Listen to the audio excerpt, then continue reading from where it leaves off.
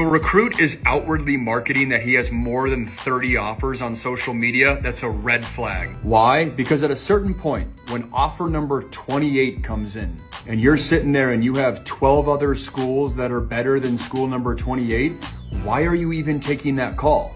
You're taking that call for the clout.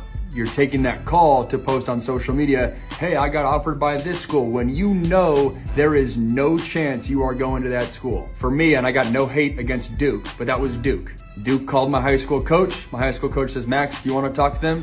I said, no, coach, there's no way I'm going to Duke as a quarterback from the Northwest. And so if you're taking that call, you're not only wasting that coach's time, you're wasting your own time. And why would you take that call? For the clout. And do I want someone who's all about the clout on my football team? I don't know. You tell me.